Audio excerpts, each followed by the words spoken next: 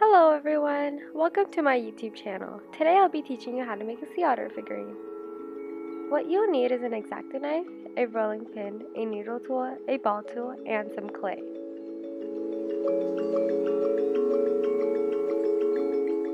So for my first attempt with the seashell, I tried to do it directly on the ball tool, but that was a fail.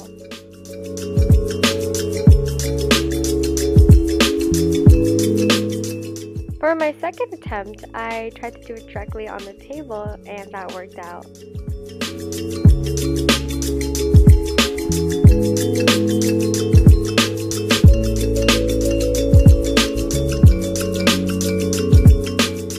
For the body of the otter, I shaped some light brown clay into a rounded rectangle. To make the ears, I took 2 pieces of the clay and shaped it into a teardrop and indented it. I attached the ears on with some liquid clay. Then for the eyes, I first marked it with a needle and made the hole bigger using the ball tool.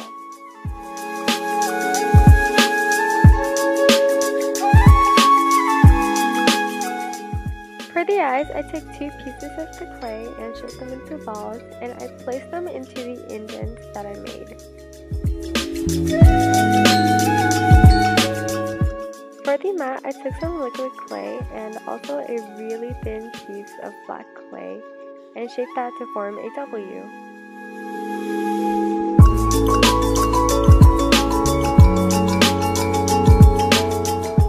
For the paws, I took 2 balls of the clay and applied them to the sides. For the legs, I made it into a diamond shape and indented it. For the seaweed headband, I took some pieces of green translucent clay and put that on the head. I also applied some blush with some pink chalk pastel. After assembling and baking the piece, I colored the resin using Crayola markers and mixed that in using an X-Acto knife and added some gold pigment.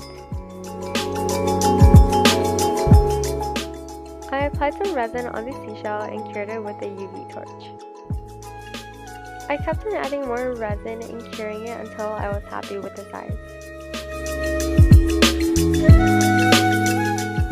I put some resin on wax paper and attached my piece on it using UV light.